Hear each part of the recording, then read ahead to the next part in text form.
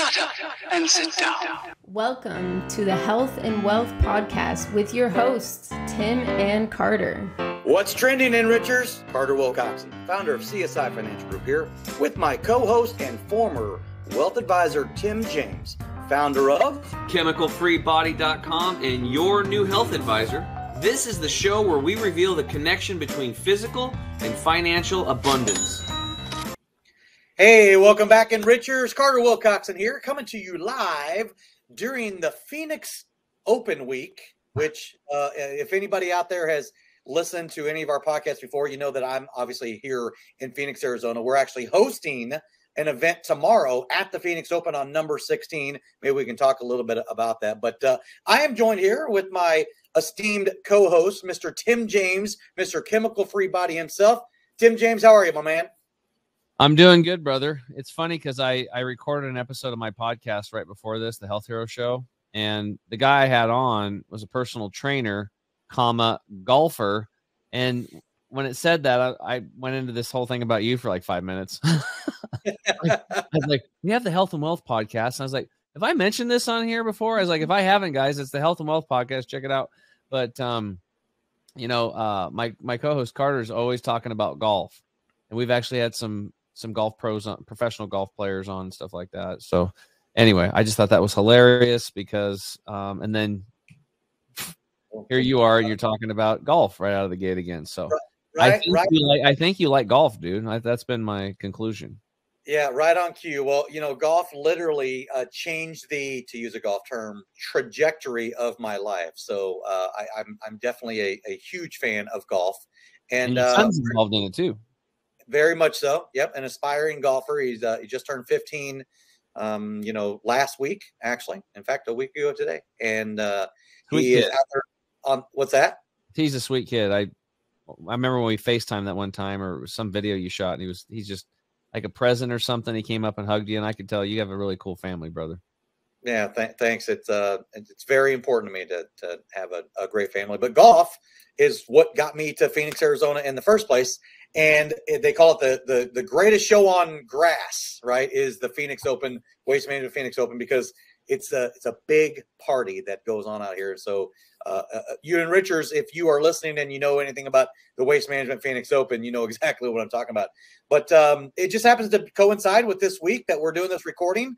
But I am excited about our guest that we have here today, Trishul Patel, coming all the way in from New York. Is that right? Or is that just where you're from?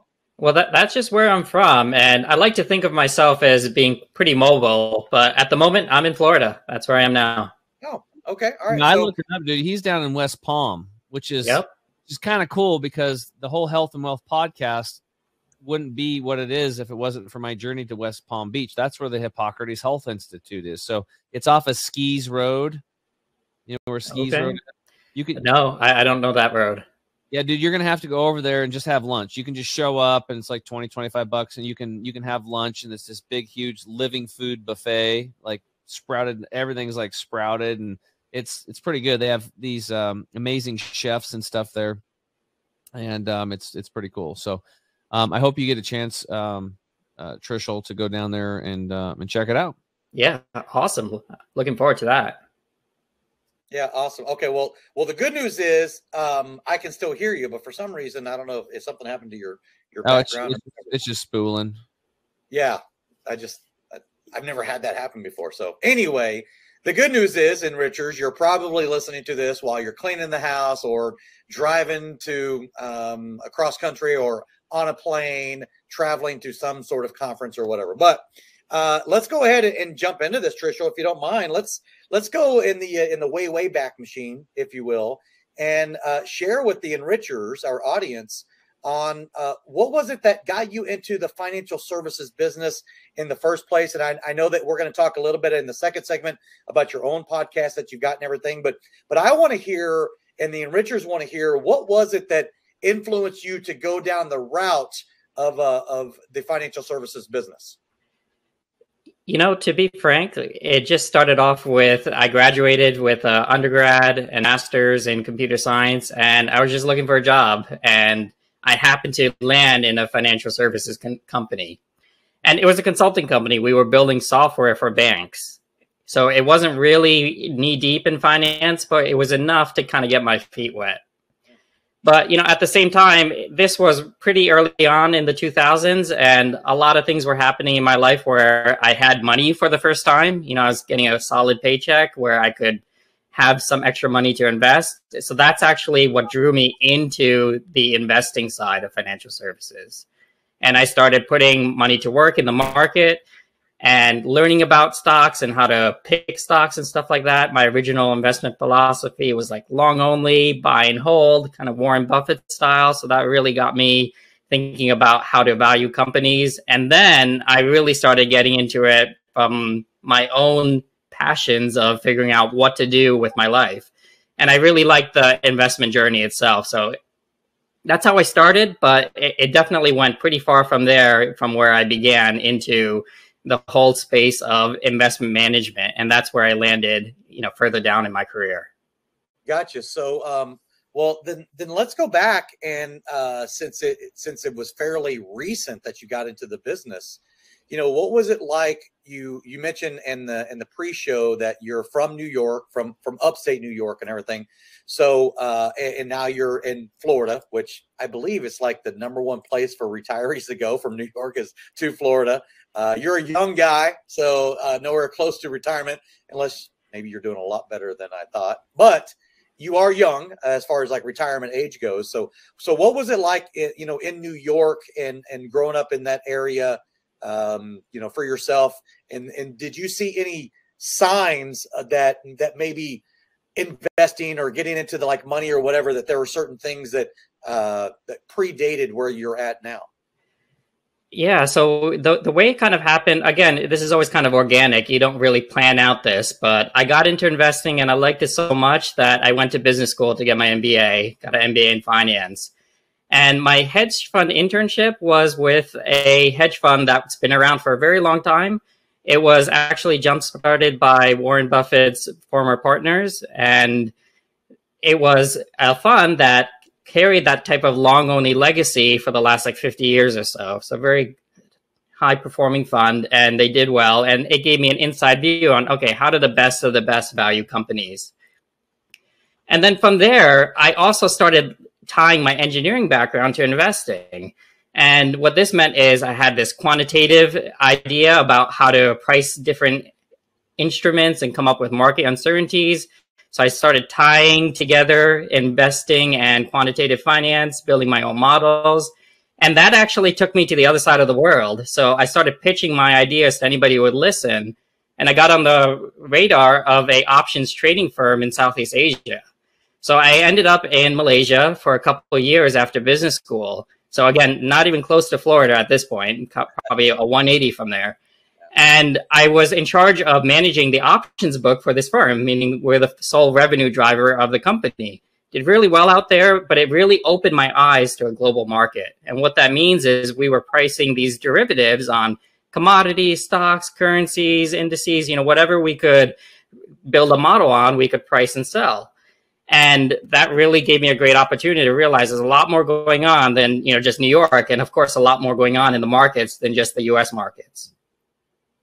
Gotcha. So, so I know that I see that you went to Cornell. Is that where you got your MBA? Is that right? Yeah, I have an undergrad and my master's in computer science and an MBA from Cornell. Okay, so is that considered a hat trick? It is in Cornell terms, sure. Yeah. So prior to that, right? Like I want to talk about, like, you know, high school, you know, maybe grade school. Was that all growing up in New York? Was that, you know, where you were at the whole time until you said you went to Malaysia and then ultimately landed in Florida? Pretty well, I'd say the Northeast. So that consulting gig was in New Jersey after I graduated from my first master's degree. So still Northeast, but you know, once I went back to business school, I kind of wanted a warmer climate. So that's what kind of geared my job search outside of the Northeast. Gotcha. So you know what brutal winters are like then in New York, obviously. Oh yeah, yeah. And that you didn't want to do that any longer if you could help it. So So walk me through a little bit about what it was like in, in grade school, junior high, and high school. That what were some of the things that really interested you that had nothing to do with the financial services business then? I'd say academically things were kind of okay in terms of the sciences and the math stuff. I was definitely had this engineering mind, and that really tied back to my interests outside of school. So I was one of those kids who built their own computers, right? Stuff like that. I started off with computers when, I was like 9 or 10 years old. And this was the point where computers, they didn't even have hard drives, right? You got to load up those big floppy disks, and you have that green monitor, the green and black typing that you see in the Matrix. And it just gave me a ground view of seeing all of this technology built up from the start, from the ground up. And, went from there to internet, the dial-up modems and all of that, and then finally getting broadband. It was a pretty neat journey to see all that come about. Yeah, so you've always had this engineering mind then, right? So, your guidance counselor, if you can remember this, right? What was the emphasis to, I guess, land on Cornell, right? Because you probably had other options or whatever, and you decided Cornell for a reason. But I'm just wondering, as you're going through and getting ready to graduate, and then you're going to go on to bigger and better things from high school, did you have any type of an influence from your guidance counselor being like, oh, that makes all the sense in the world? Or was there a time in your life where you weren't quite sure where you were going to go?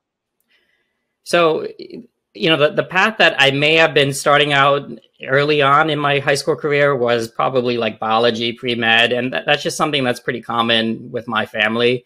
But I did transition towards engineering towards the end of high school. And again, it was just this timing where you can imagine late 90s, early 2000s, this is the dot-com boom, right? The internet is coming up, and a lot of programming jobs are all over the place. And it's a really nascent field, but again, this is at the tipping point. Late 90s is when it really took off, but graduating in 1998, you could kind of see the writing on the wall at that time. Yeah, so we had the dot-com bust and everything. So that was interesting. So did you ever at some point during the next phase of schooling, did you ever think to yourself Silicon Valley or Stanford or anything like that?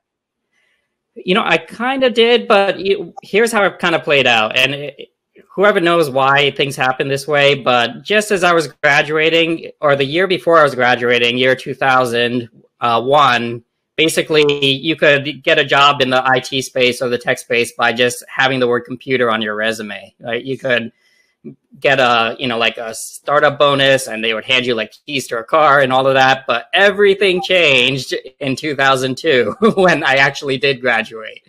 That was right after the bust, and a lot of those jobs disappeared. So frankly, what I ended up doing is staying back a year for my master's.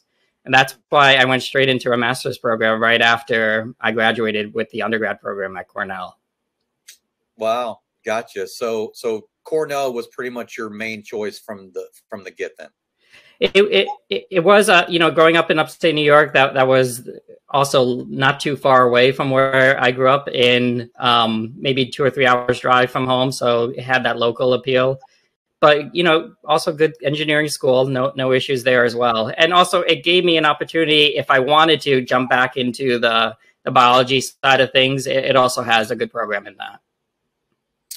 So a lot of the common theme that I hear and I see from a lot of our other guests that come on here is that, they actually have a heart for trying to help people, right? You're I know I can help people by doing, this, whatever this might be in the financial services. Is there a little bit of that same mentality in your mind, build a better mousetrap, so to speak, with your engineering brain? I think so. So when it comes to even what I'm doing now with my business, it's always about what can I do slightly better? What can I kind of optimize? And this kind of mindset I've brought through my entire career has always been, okay, what's the next best thing to do and what can we do slightly better? And frankly, that's translated into my personal life as well. When it comes to health and wellness and figuring out what other ways that I can make small adjustments in my life. It's always been this engineering mentality of, okay, let's try this small thing next. Let's run a few, real life tests. And if it works, let's go in that direction. So it's definitely been helpful, not only in my career, but my personal life, my job, and even my current position as a independent financial advisor. So I also see, speaking of that, you have a family. Do you want to talk a little bit about, the importance of, the role that your wife plays? And I see you've got a daughter. I don't know if you needed to update this, if you got more kids in that or not from the time this was written. But what type of a role and an importance do you see your family playing in your aspirations? Yeah, it's a very important role to me, because at the end of the day, I really like the idea of not working to live or living to work. I like to put my life ahead of my career, frankly. And what gives me the most happiness is, frankly, the ability to spend that time with my family. What actually ended up happening is when my daughter was born, I really had to rethink my career path and understand what was really important in my life. And it actually happened at a time where I realized I could be financially independent pretty soon after that point. So I did end up giving up the hedge fund career in my late 30s to transition to what I'm doing today. So definitely quality of life is a key component for you, is what you're saying. Yeah. And, I certainly could have been on that track that brought me to Florida for much longer. But what I started to realize is, what's kind of happened with my family over many generations is that you kind of just have to work very hard until the very end to kind of get things going and make ends meet. But I had this mentality of, saving as much as possible, being very aggressive with my ability to put money away and make it work for me. And I was able to put that mindset to the test by, frankly, just having a sabbatical in my late 30s and saying, okay, let me really refocus my life to what I feel matters the most. And that's being able to spend as much time with my family as I thought would be sensible. That's awesome, dude. I really, it's funny. Who was I talking to? I was having a conversation with, Jason Payne. He owns organicsbed.com with an X, organics with an X, bed.com. It's the best freaking beds ever, like literally. But I have to get I was telling you guys, I'm moving right back home to Eastern Oregon, and I'm going to be building on my parents' property, and I need a trailer. I bought a trailer, and I bought this big king mattress, and it only takes a queen. So I called him up to get a new one. And Jason and I got into this deep conversation, Trishul, and we were talking about, business and work life and that balance and stuff. And I told him, I said, hey man, our business is here for one reason. It's here to support our personal life. Our personal life is not here to support our business. And that really resonated with him. And he's like, Tim, I think you're in my top 10 of people that I know now. So, because it's like, we get so caught up as entrepreneurs, business people, salespeople, financial advisors, whatever you're doing. Sometimes we get so caught up in our life coming from one form of abundance, that being financial abundance, that we forget about all these other ways that abundance can come to us. So I think it's really important what you did. And you taking a sabbatical, just pausing for a moment out of the rat race to really think about what's important to you and regroup. Probably some of the best. I hope the enrichers are taking notes here. These are two powerful takeaways that he's given you right here. Pause for a moment, reflect, and reset if you're not on the right trajectory. We're going to use that word that Carter used earlier, of nice. Where you want to go get the golfers involved. And reset your life and understand that your business is, it's awesome. It's important. It's your career. It's fun. You're helping lots of people, but it's there for a reason. It's there to support your personal life. So I just really commend you for that, brother. Thanks, Tim. I appreciate that. And to be honest, a little bit of that had to do with burnout. I was on that track where, just ascending that ladder as quickly as I can, working as hard as possible. But things change when you start building out that family and you have a kid and you realize, well, what is this all for? What's the main purpose of all this? Yeah. You just kind of slowly get, I don't know, you get slow walked into it because everybody else is doing it. Before too long, you got the wife, the kid, mortgage, you got all these bills, and you're like on the hamster wheel going, what's the point of all this? Like, there's nothing wrong with the family. I mean, I get the point of that. That's the good stuff, but it's like, is this really what I want to do? Right. So, right. Yeah. Anyway, we're going to take a quick break. And when we get back, we will get into what Trishul is all about, what he's doing in his financial practice as a certified financial planner. We'll be right back. Estate planning. What does that even mean? When the inevitable happens for everyone on this planet, your estate plan kicks into action. But first, let's start with what an estate is. An estate is simply everything you own. Now, here's the issue and what needs to be understood when this event occurs. You only have two choices on this plan. Number one, either you plan how your estate gets handed out and distributed to those you leave behind. Or number two, your state decides who gets everything you own. For the first time ever, you can now take complete and total control of this plan that you've been deprived of for most of your life and generations before you. You can get personalized assistance along the way with a team of specialists whose job it is to make sure you have true peace of mind.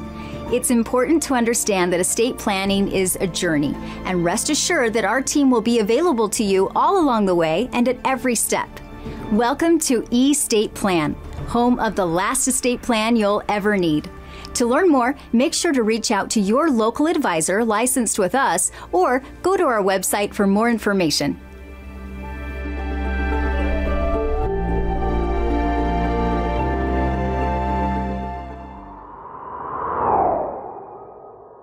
What's up, Enrichers? Tim James here with my co-host Carter Wilcoxon. Today in the house, we've got Trishul Patel, certified financial planner and advisor. Trishul, I was just commending you on these two very important things. A lot of times we come on here and we're talking, which we're going to do in this segment. We're going to talk about like what you're doing in your practice, how you're helping your clients.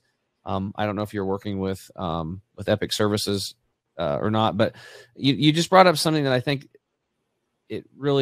we should talk about, really just touch on again, which is the business supports the personal life.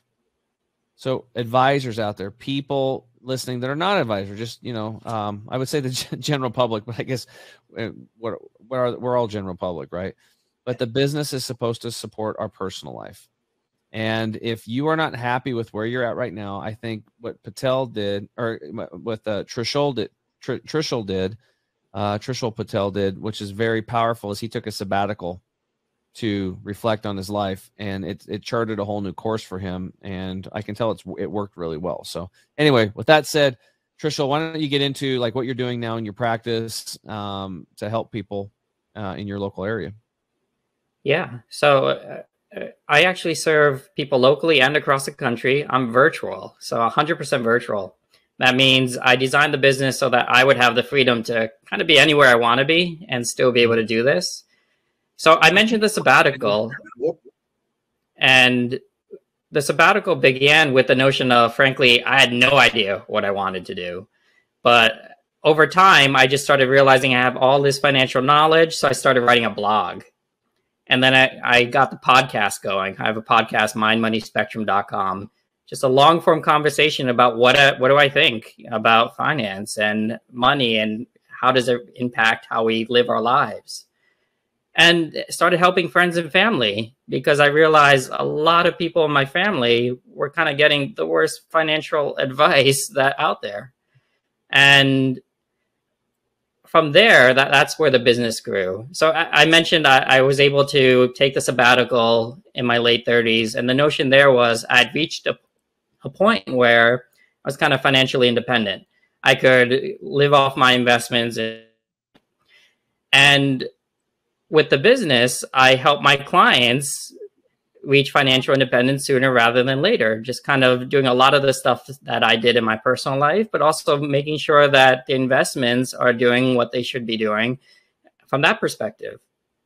So that's what I do in the business. I wake up every day to help my clients do the best that they can to reach that level of financial independence sooner rather than later. And working with those types of clients typically means that it's somebody in your 30s or 40s where you have a high amount of income, you're a high performing individual or part of a family that has a good amount of income, but you want to put it to work in the most sensible way possible.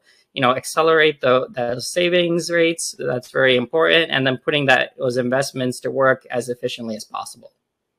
You mentioned something earlier that rang true to me. Like you said, what was the word? It was like, I don't know if it was aggressive, but you said you were aggressively saving, right? Mm-hmm. Something like that. I don't know if the word was aggressive, but that reminded me of Rick Ruby, who is one of the coaches at the core training. And the goal that they taught us was to be able to save 30% of your income. That was the goal. And I don't care who you are, if you can work and get set up so you're at that goal, you're going to, as long as you're a steward with your money, you got somebody like Trishul to help you, you're going to retire pretty wealthy, and you're going to be able to do what you want when you want to do it, with whom you want to do it with. And you could be a driver for UPS. I mean, there was like that one guy, remember that one guy that was a UPS driver, and he had like $65 million when he retired, and he never made more than like 35 grand a year. He just put a huge, I think it was something like that. He put like 30, 40, 50% of his income away. He just was an aggressive saver.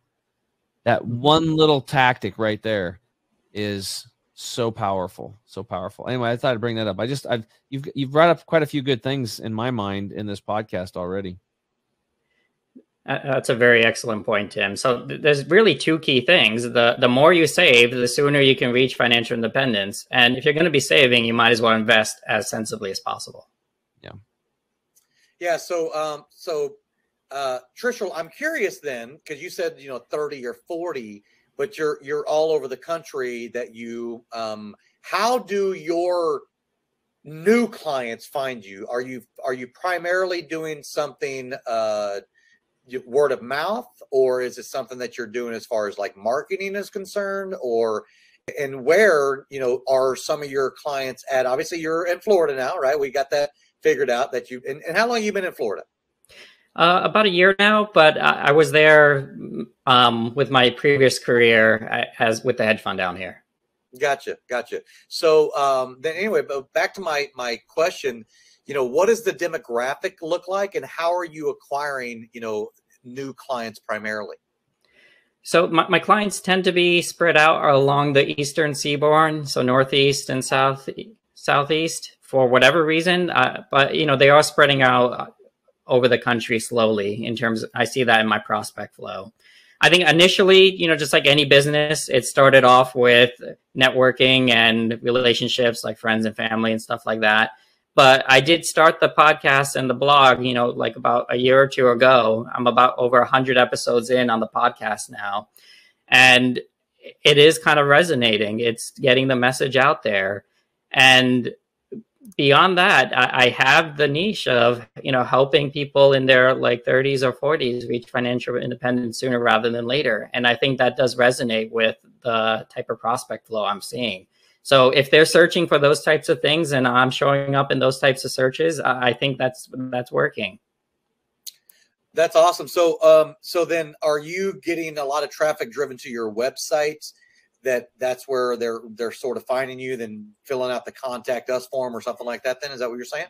It is. So, kind of with, search engine optimization and things like that, having the separate entity, the podcast, it's not under my original domain of investingitforever.com, which is my business. The podcast is mymoneyspectrum.com. It basically creates a presence in two separate places on the internet that kind of talk to each other. So that kind of increases my expertise in the mind of the search engines, right? It just has multiple points showing that I'm directed towards, this type of service for these types of people. And then, at the same time, I have contributed to other third-party sources like articles and whatnot, and that's also increased my visibility.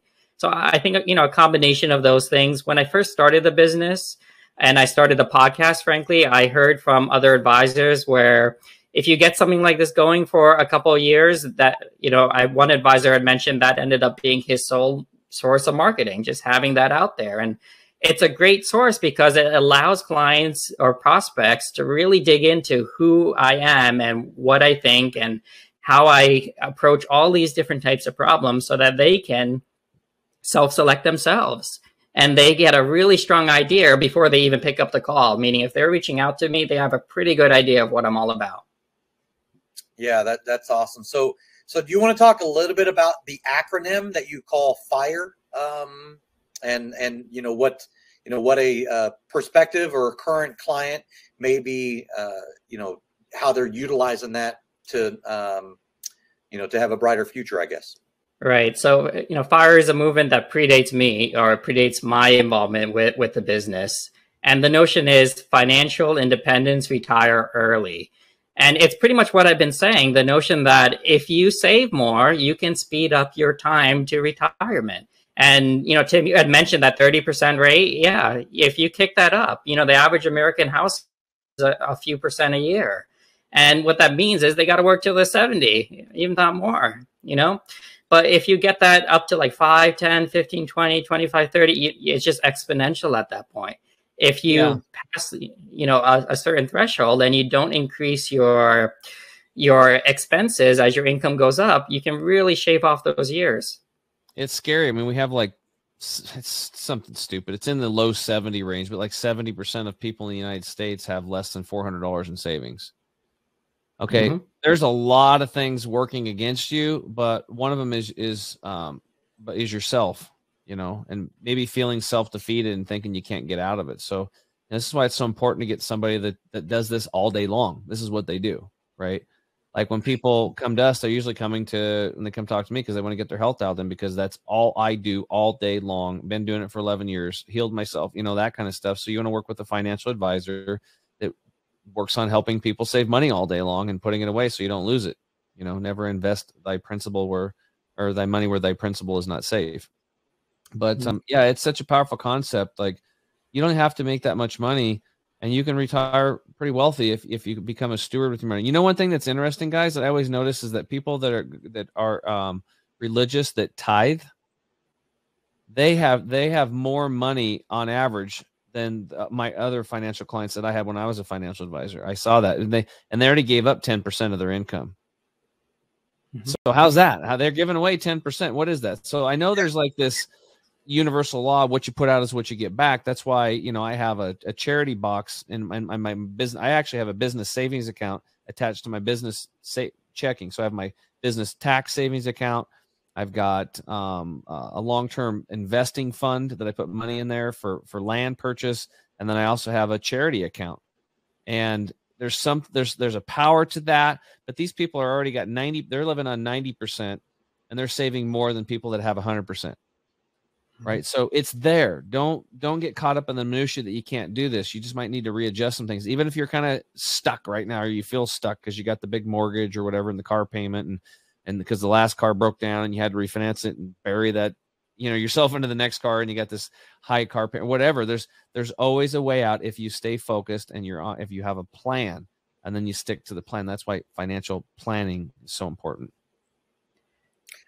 Well, yeah, and working with someone like Trishul, who is a CFP, who has MBA. I mean, you're the brain that you bring as a financial planner is powerful, and that's why I'm not surprised that you probably get a lot of clients that come working with you that from referrals or introductions. I would venture a guess, because of that capability that you have to be able to help them out, because they're not involved in financial planning every day in and day out. And it's interesting, Tim, you've got this background that you're using for our podcast today, and I see all these trees, right? What's the old saying of the best time to plant a tree was 20 years ago? The next best day is today, right? So investing is much in the same way. Wouldn't you imagine that to be true, Trishul? Oh, absolutely. I did an episode on what's the best advice for someone in their 20s. Save more. Just keep it simple. If you just have that consistency of saying this amount of my paycheck goes into Y bucket, and you just do that month in, month out, that's a good part of the journey of getting there, right? And, Tim, you made some good points about just, people who tithe have the ability to do it, but, why can't everybody else? It's so true. It's really not how much you earn, it's how much you save. Yeah, living below your means. Is it a want or is it a need? If you really stop and ask yourself before you buy something, you'll find out probably 9 times out of 10 it's a one. It's not a need. It's an emotional trust. There are marketers out there that are damn good, and they're going to take your money. I actually went to a marketing course, and this guy, he basically got up front, and he was an old school marketer, and he was really good at it. He's like, well, basically what we do is we just we reach into your pocket and we take your money. And that's basically what he said. And he wasn't like, beating around the bush at all. That's pretty much what we do. Now he said, no, it's kind of like a superpower. So when we teach you this stuff, you want to do good with it. You don't want to, be like just selling people crappy products or services and stuff like that. But there's marketers out there that are so damn good.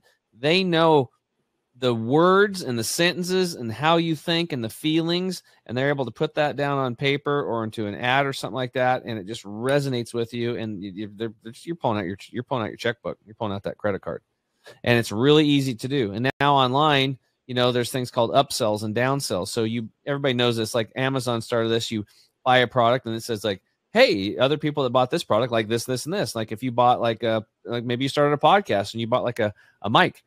Right. And it's like, oh, you need the damper thing or you might need a board, or you might want a boom arm. Right. It's like, oh yeah, I need one of those. And boop, boop, boop, and it goes, all of a sudden, instead of a $75 order, it's $300 order.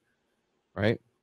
We've all seen that. So, you got to be stewards of your money. You got to open your consciousness and be, eyes wide open on this stuff. When you got that credit card out, it's like, it's so much easier today with a damn credit card than if you had $300 in your hand and you're like, okay, this has got to get me through the month, my groceries and other things.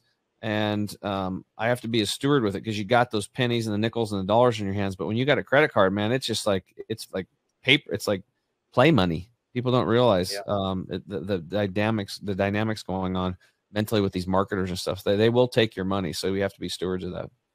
Yes. So Tim, you talked about online and everything. I want to talk a little bit about, over the last 2 years, a lot of the advantages that we have as a firm is by leveraging, technology, and it got accelerated over the last 2 years. So Trishul, with that in mind, what's it been like for you where, people have become more comfortable doing, virtual meetings, right? I mean, we're doing a podcast right now. You're in Florida, Tim's in Idaho, I'm in Phoenix, right? And it's real easy to be able to communicate now across the country and everything. So have you seen an acceleration over the last 2 years with your clients that you're able to work with just because of the comfort level of being online? Yeah, I'd say absolutely. I started the business before the pandemic as a virtual only business, and it's only helped having the notion that, hey, you don't got to leave your house. You're already working from home, and we don't have to worry about wearing masks, right? And at the same time, we can have this meeting when it's convenient for you and me, and then you can go right back to work or right back to doing what's more important to you, instead of wasting half of your time jumping to get on the other side of town to meet me and then run back to your meeting. Right. So it's only helped. And frankly, I do also speak with other clients or prospects that are older, and they've jumped on it too. 50s, 60s. My oldest client is in her 70s. No big issue. Yeah. So it's interesting that I've actually been arguing for quite some time now that, the older generation, which is primarily a lot of the advisors that we work with, that's who they're working with. Their average age probably is 70 of their clientele that they're working with, right? And I think it's accelerated for them. And as I share these different types of digital transformation ideas and leveraging technology with what we've done at Epic and my other company, CSI Financial Group, those clients have really been forced to have to become comfortable online, right? Whether they liked it or not, that is, to your point, you've got a 70-year oldest client instead of 70. That is sort of like, in their mind, like just the way things were going already. What happened in the last 2 years is just an acceleration of that. Is that fair? Yeah, absolutely. It's happened all over the place, where a lot of jobs, maybe they're not coming back to work anymore. Maybe that office isn't going to reopen again. Maybe, that catalyst to realize that it is kind of efficient to have people work from home rather than spend 2 hours a day commuting. So there's a lot of synergies to be had all over the place. Or if you're in California, maybe 4 to 6 hours commuting. Sure. Like one of my mentors, his son, I think commutes like 2-3 hours each way. That's freaking ridiculous, dude. Right. Yeah. That is crazy. That's not quality I of said, life. you better turn your car into a mobile classroom and become the smartest person on the planet if you're in the car that darn much. Mm-hmm. But anyway, we got to take a quick break, guys. So we'll wrap it up and we'll take a break. And then when we come back, we'll flip the script and let Trishul ask me anything he wants about health. We'll be right back.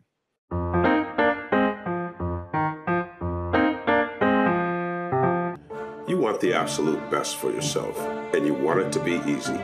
That's why we created Green 85. It helps with detoxifying the body gently. We're proud it's chemical-free, unlike almost all other supplements you'll find. Bottom line, Green 85 will get you healthier. We look forward to hearing what Green 85 did for you.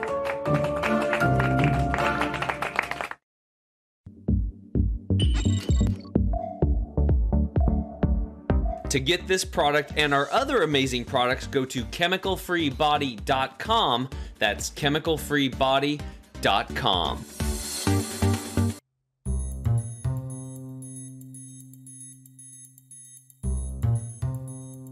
What's up, Enrichers? Tim James here with my co-host Carter Wilcoxon. Again, today in the house, we've got Trishul Patel.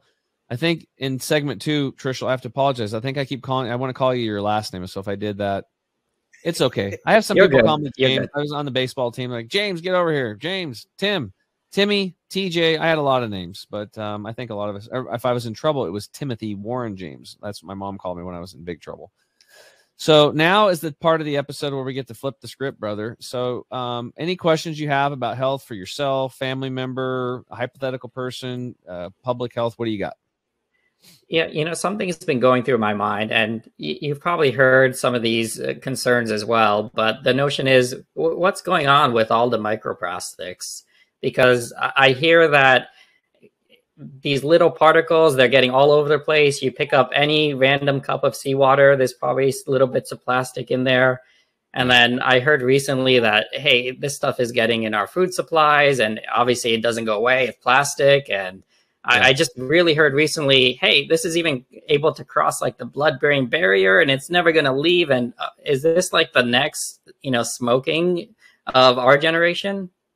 Well, it's already here. And it's like, I can emphatically tell you that all three of us on this call have it in our bloodstream. We have it in our fat and our muscle tissue. I just have less because I've had a lot more awareness around it.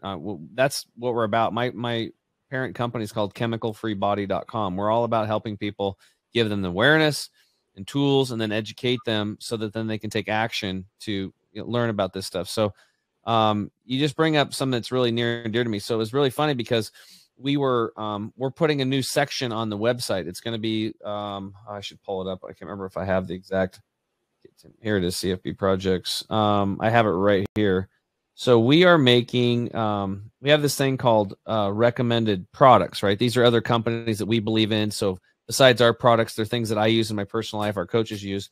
We're going to create this section called shocking educational videos. And we're going to start putting all these videos that I've watched. We use these to help somebody that's been aware to then go, oh my God. And then how do you tell your friend or your spouse about it without them thinking you're crazy or pushing them away? Or, in documentaries that are very well done is good. So you can, hey, let's have movie night. And then one night you watch what they're watching. And then the next week you watch what you want. And then you drop one of these movies on them. One of them is called Tapped. And that movie is, we're going to put that one in there under water pollution. And Tapped talks about plastics and how bad plastics are in the environment and stuff like that. We've talked about it before. There's this thing called the Great Pacific Garbage Patch. It's a large, almost like a landmass full of floating plastic out in the Pacific Ocean. It's about the size of Texas. It's huge. All right. And ships have to plot courses to go around it. Well, those plastics, with the sun hitting it all the time, are breaking down into microplastics. Just that component. There's a beach in Mexico that's half sand, half plastic sand. If you look at, this is in this documentary, you have to watch it. Tapped, Tapped. So watch that. And it's blue and yellow and pink and all the different, because the all the plastic bottles keep washing up on the shore. I mean, even in like, what was that movie with Tom Hanks where he was shipwrecked or whatever? Or Castaway. Castaway. Yeah. Yep. Well, where did that freaking ball come from and stuff? From the wreck, right? And plastics. And he was using that kind of stuff. This is happening on the beaches all over all the continents and all the islands because it's so pervasive. Now, let's take it down to a micro level, which you brought up. When you buy clothing that is made from, that's not natural, so which means it's synthetic. These are all coming from crude oil. And then with crude oil, they use thousands of chemicals to make them into plastics like little nylons, microfibers, these types of things. I did this when I was playing sports. I was like really pumped up because they had these Under Armour deals and Nike Dry Fit, which was really awesome because we could get off those big, heavy, those cotton long sleeve shirts that you'd get all sweaty and you'd be soaked and kind of weighed down. These things would anti-perspire and wick away the perspiration while you're played so you could stay loose and nimble. It was really cool. But there's a price to pay, and there's a big price, and it's just not worth it because there's new technology coming in now with natural fibers that's actually beats like Nike's Dry Fit anti-wicking property. So here's the sum of it.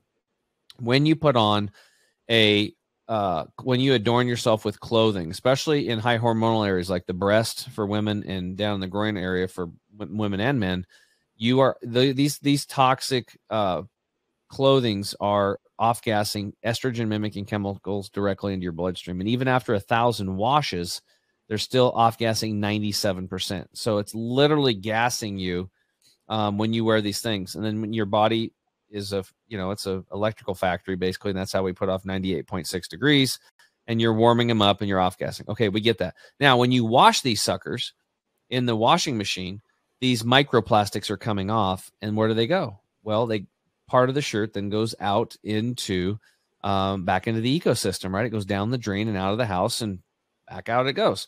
And then this has been happening for so long now.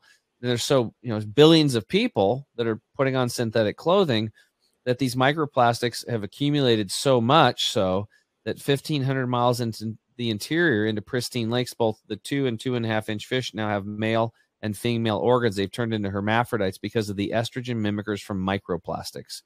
Microplastics and plastics in general. That's why you never want to drink out of a plastic bottle unless you're suicidal. Once you get this awareness, you might not know about it because I didn't. I drank out of plastic for years. I wasn't suicidal, but I was because I didn't know, right? I just didn't know. So knowledge is really powerful, but then you have to act on it. So the rivers, the lakes, the tributaries, the little fishies, and these amphibians are now turning into hermaphrodites, basically, right? And the same thing's happening in society. It's disrupting our hormonal balance. How many women that are listening today have thyroid issues, breast cancer, ovarian cysts, uterine cysts, and guys, we've got prostate issues and man boobs. This is all directly linked to these microplastics. It's part of the problem. Anything that is an estrogen mimicker, right? So yeah, it's a problem. It's already here. They're doing umbilical cord tests now, and they've been doing them. I've seen them since 2005. I always tell people, type in these 3 words, umbilical cord chemical, into your browser, umbilical cord chemical, and you'll see the same test. And they're showing there's over 212 chemicals in the umbilical cord blood of newborns that are disrupting their mental development. And 180 of those chemicals cause cancer in humans. We are born polluted, and the older you are, the more time you've had to breathe in the air, right? That has, if you just painted your house, let's say you have a baby on the way. You go in and you paint the baby's room. It's blue. If it's a boy, it's a girl, it's pink. You do that thing and it's all dialed in. Well, guess what? That paint will be off-gassing these estrogen mimickers into that baby's bloodstream for 4.5 years in that room. That's what's going to happen. And then by the kid gets older, you're going to probably paint the room again because he doesn't want that color anymore. And then you're going to give him another 4.5 years of pollution. And we do about 20,000 breaths a day. So, and just because you can't see these microscopic invaders doesn't mean they don't go down your airway and attach to the mucous membrane in your throat and work their way into your digestive tract and then into your bloodstream. So yeah, it's a big problem. Jet fuel, automobile fumes, rubber compounds off of tires. How come your tires are bald? Well, you've driven 60,000 miles. Where'd all the rubber go? It's spun off friction on the pavement and in the concrete, and it's went up into the air, and we breathed it in. Again, attaches to the mucous membrane in the back of our throat, down into our system, into the blood, and it doesn't leave, right? It just doesn't leave. Now, it does leave a little bit when we when we have urination, defecation, perspiration, respiration, and for women we have the fifth pathway, menstruation, which I believe is one of the reasons women live a little longer than men, because they have that fifth way of elimination.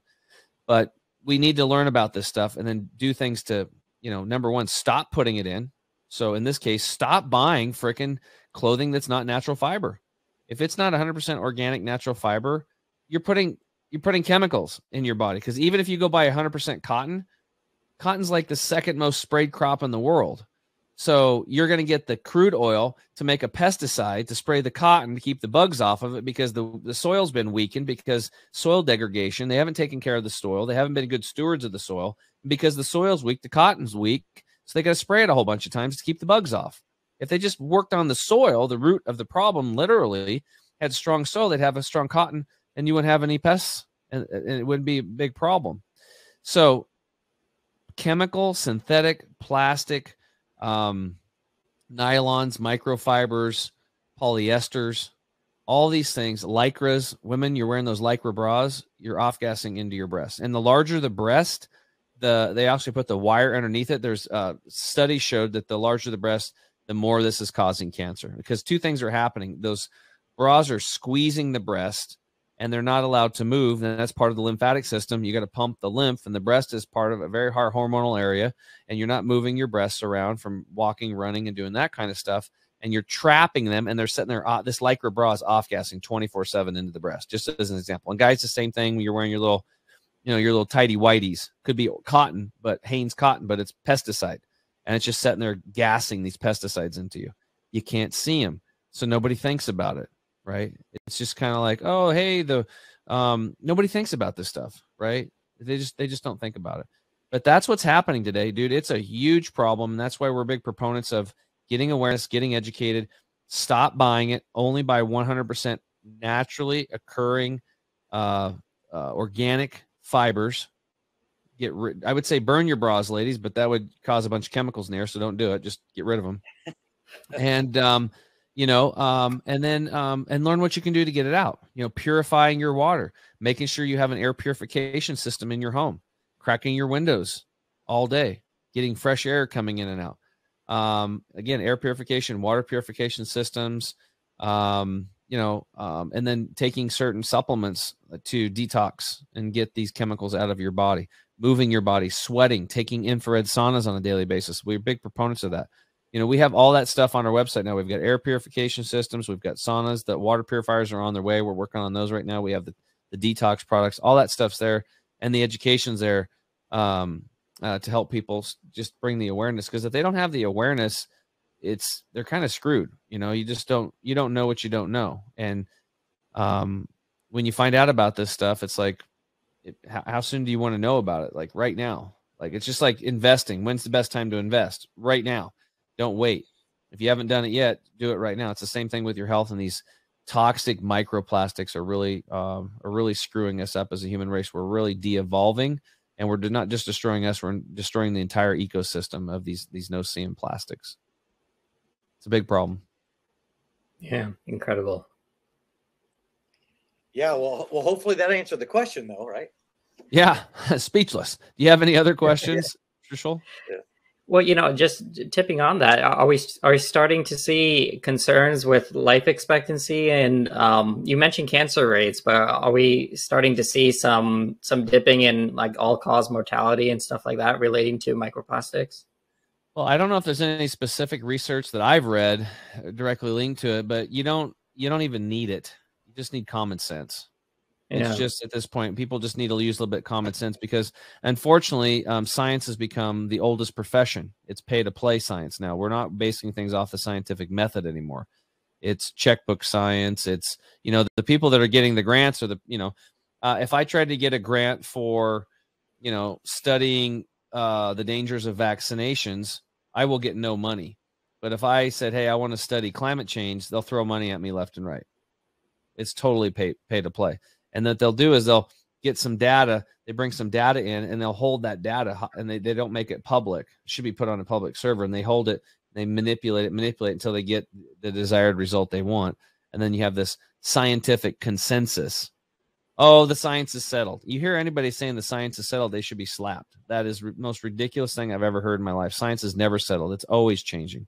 We'll always learn more things. Things are always open for discussion and open debate. And when people start saying it's settled, don't sit down, you shut up, this is the way it is, you know that is a major red flag. And we have some big problems today because, academia is basically that's the center of all of our problems today. Harvard is the think tank, and MIT, these places are the think tanks for thought. And the only thing that's going to change that is it's a bottoms up working class movement. Politicians are just the lackeys. These are the, I don't know. They're just, that's not where the real focus needs to be. Those people it's all just WWF wrestling to me. It's a big show. If you're watching news 24/7, listening to politicians, voting left or right, you're wasting your time.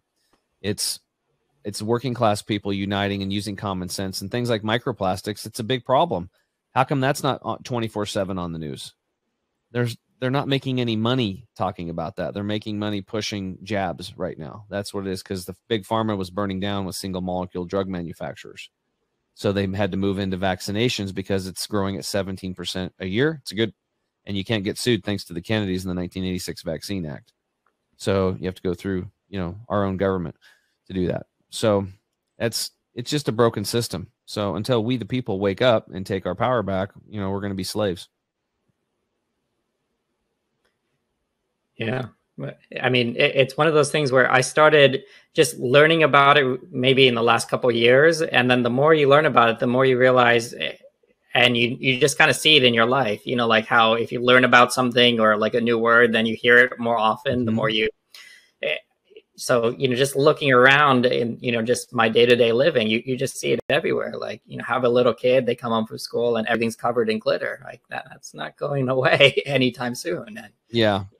Like you mentioned. Right. And then there's like Valentine's Day. And then what are they passing around school? A bunch of candy with high fructose corn syrup in it. That's been made with genetically modified corn, sprayed in Roundup, which go to my mom and dad's home and they got the TV on and, couple times a day, an attorney's commercial come on. If you've been exposed to Roundup, the main herbicide, the herbicide from glyphosate, you may be entitled to compensation if you've developed lymphoma cancer. Yet at Valentine's Day and Halloween, the teachers are not, they don't know. They're happily passing this out, parents. So we're all doing it. And then it has red dye number 4, blue dye 5, all this other crap. Those are cancer causers. Okay. I did a whole expose on this on the Easter egg deal, dyeing Easter eggs with toxic cancer causing dyes. And how is it legal? How is it legal to put something into your child that causes cancer? And again, don't take my word for it. Umbilical cord chemical, look up the studies. There's well over 200 chemicals that cause cancer in babies being born today. And the older you are, the more you have, because if you had longer for your body to suck them up, right? It's just the way it is. So, okay, here we are. Like, we can't live in fear. Okay, that's what it is. We live in a polluted world. So now what are you going to do about it? So a guy like Trishul, I can tell you what he's going to do, because he's an intelligent system. He's going to get educated and he's going to start taking measures. And he might listen to this podcast and take some notes. He's probably going to get himself a sauna. If he hasn't already, he'll purify his water, and he's probably going to get his air cleaned up, and he'll do some detox stuff. And guess what? You will have first-person experience and you will feel better. If you take and do those things that I just shared with you, I promise you in 6 months, you're going to feel about 10 years younger than you do right now. And you're probably already pretty healthy, right? But you get these no-see-em toxic invaders out of your body. They are a huge body burden weighing down your immune system and your quality of life. And you just don't know it, but you can't see them. And all I can tell you is I've been through the process. I've led over 600 people through it personally, and we have thousands of people following us now worldwide, and people are getting their life back. And they've tried everything, and this seems to be working pretty good for a lot of folks. And it's just common sense. You don't have to be a rocket scientist or an engineer to figure this stuff out. Well, I definitely appreciate that, the understanding that you bring to all this. It's one of those things where, learning all this stuff, and the more you know, the more you're able to actually make some action and change. Awesome. Well, Trishul, I really appreciate you coming on. Great questions. I hope I made a dent. I think I did. I hope the listeners out there got something out of this, because again, you can have all the money in the world, but if you don't have health, you don't got squat. Confucius said, a healthy man wants 1,000 things. A sick man wants one. We know what that one thing is, and it's good health. So let's just put them all together, and that's what we got the Health and Wealth podcast for, right? Right, Carter? There you go. Absolutely. No doubt about it. So, hey, Enrichers, thank you again for joining us for another episode of the Health and Wealth podcast. To be able to see all of our previous guests, make sure to go visit our website at www.thehealthandwealthpodcastshow.com. I want to thank our esteemed and wonderful guest today, Trishul Patel, CFP in Florida by way of New York. Thank you so much for joining us today, and for my wonderful co-host, Mr. Chemical Free Body himself. Make sure to go check out his website as well. But you can always check out all of our connected entities there by going to www.thehealthandwealthpodcastshow.com. Make sure to like, share, and subscribe as well wherever you get your podcast at Apple, Google, or Spotify as well. So, Trishul, thank you so much for joining us. Dude, it was so great to have you on here today. Oh, thanks, Carter. Thanks, Dan. I enjoyed it. It was a great conversation. Absolutely. Pleasure is all ours. Until next time, Enrichers, we will see you. Have an abundant day and an abundant rest of your week and life. And we will see you next time on the Health and Wealth Podcast Show. Thank you, everybody. Hey, Enrichers. Thanks for tuning in to another episode of the Health and Wealth Podcast. I'm your host, Carter Wilcoxon. And I'm your host, Tim James. And by God, we are committed to helping you guys have fat wallets, flat bellies. So tune in again for another episode and make sure to like, share, and drink a lot of water. Or beer. You have just listened to the Health and Wealth Podcast with Carter and Tim.